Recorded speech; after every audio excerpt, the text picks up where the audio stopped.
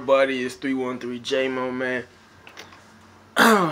We talking about some March Madness today. Having some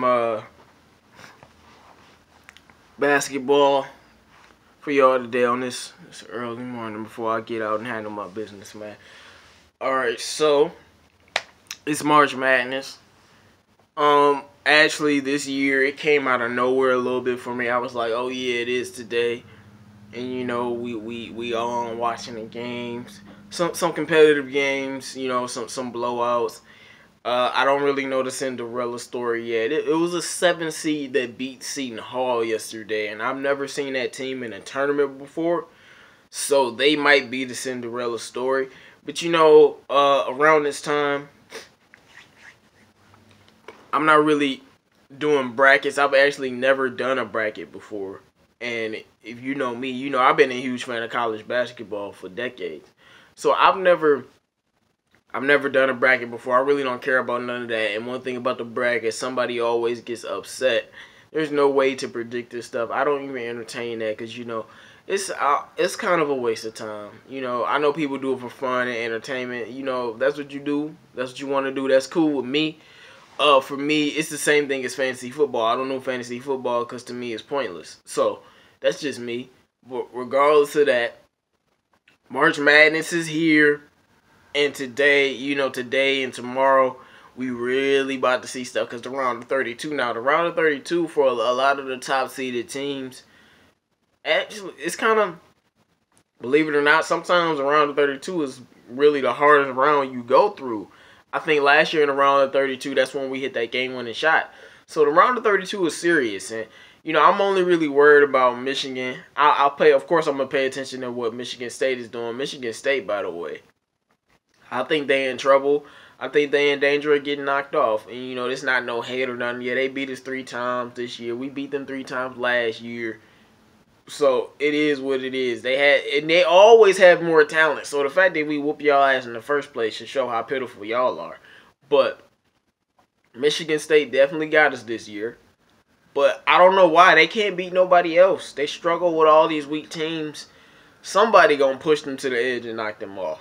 Like, sooner than I thought. I thought they was, you know, I thought they might go far this year. But after seeing how they struggled in that first game, I'm like, I don't know about this. Meanwhile, we blowing them. And this was against a team that ain't never been to the tournament before. Or they ain't been to the tournament in a long time. Excuse me, man. I got sinuses, man. The weather keep changing and messed up my sinuses, man. Michigan, on the other hand, we handled business. We blew up Montana. I knew we was going to do that. Now, Florida.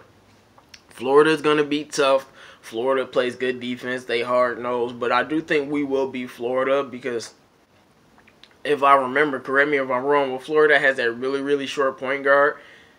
And, you know, you put Xavier Simpson on him, Xavier Simpson going to clamp him. They the same height.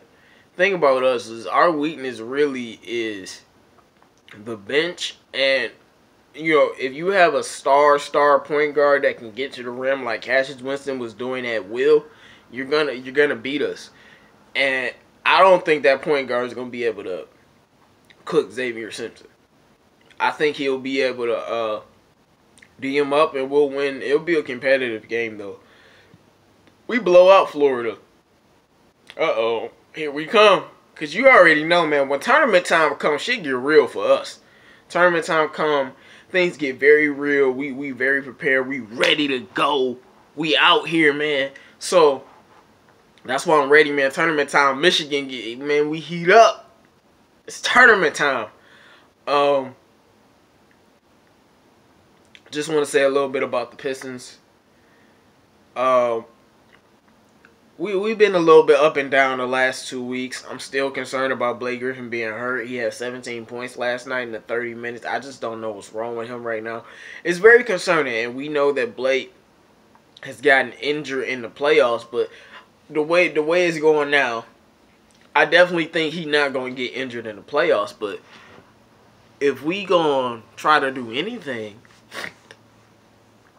we need Blake at his superstar potential level. We don't need this guy that seems like he's going through the motions right now. Good thing about the playoffs is the games are days apart, so I think he'll be good right now. If it started today, we'll be facing Philly. Honestly, the only team that like scares me is the Bucks. So I don't think we definitely not gonna end up in the 8th seed. But only team that scares me is the Bucks. Philly, they're not a good matchup for us at all. They probably would beat us, but 5, 6 games. But I just want to say we got to remember something about Blake and CP3. When they don't get hurt, now CP3 had that horrible turnover, but we just gonna focus on Blake. When he's not hurt, he actually plays great in the playoffs, and like that's what I'm saying. Like we're in the playoffs with somebody like Blake who has all of this experience. There's other people on the team that have experience. It's not the same team that got destroyed by the Cavs. Like, and Philly is good, and Embiid is good. They got Jimmy Buckets, they got Tobias Harris, they got Ben Simmons. So they probably could edge this out and win, but you never know. I gotta see how them first 2 games go. Them first 2 games is blowouts. We'll probably squeak by 1 game, and that's it. Ain't no way we getting swept. That's not happening. But I'm not scared of them at all. I think we have a better coach. Let's just see what happens, man. Dwayne Casey, he only loses to the Cavs. Like LeBron is literally the only person that ever beat Dwayne Casey in the playoffs since he's been head coach. Well, I think he's beat every other team. So Bron not there no more. So we gonna see. Much rather go up against the Raptors because it seems like we got something over the Raptors. Whether it's psychological, for all we know, the Raptors turn it up on us in the playoffs and sweep us. But I don't know. We got something over them. So, I'm looking forward to that. I just don't. I hate when Pistons lose games and then Pistons fans go into panic mode. And then y'all come in my comments talking all this dumb shit. Like, I don't want to hear y'all idiocy, the sky is falling, we not going to make the playoffs, the team is going to be garbage. Like, what? Think for 1 second, bro. Teams lose games. It's the NBA. Teams lose games. We are a playoff team. Telling that to everybody. We going to be the 6th or 7th seed. End of the day. Book it. Like, I don't know how many times I had to tell y'all this stuff. About Luke Kennard. Luke, my boy. This is why I know a lot of y'all don't know nothing about basketball. Like, if you want to argue with me, you be better off football. Because I told y'all, basketball is my favorite sport. It's what I'm most well-versed in.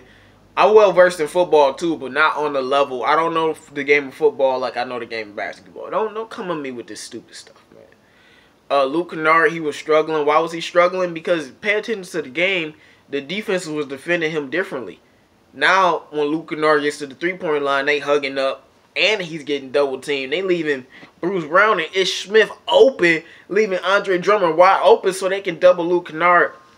And, like, the defenses have really, really switched. It was one game that was on Luke. He was just playing bad. But them other games, just watch the defense. Just watch the defense. With what they doing. And why Luke Kennard the only one that people want to hate on about defense too? And I'm not going on a Luke Kennard defense tour, but I see Ellington, Glenn Robinson, Galloway get cooked on defense, don't nobody say nothing. But when it's Luke Kennard, y'all be trying to magnify it. Come on, fam. Last game, I didn't watch the game, but I'm going to assume Phoenix, with their bad defense, working guard Luke Kennard, and he starting raining on their ass just like he does. But Luke Kennard has some respect now, man. Like, these teams, I watch defensive game. Like, the defensive game plan is centered around stopping Luke Kennard, because if you think about our team, Luke Kennard is the most dangerous weapon, not player or anything, like just a dangerous weapon on our team. He's a bona fide sniper. So, shooting 39% from 3. Like, he's a pure shooter. In the words of Aha Davis, he's a shooter. But y'all, I'm out of here, y'all. March Madness is here. Pistons, man, we still fighting our way, man. It's 313 J-Mo, man. Let me know what y'all think about this. Like, comment, subscribe, man. I'm out.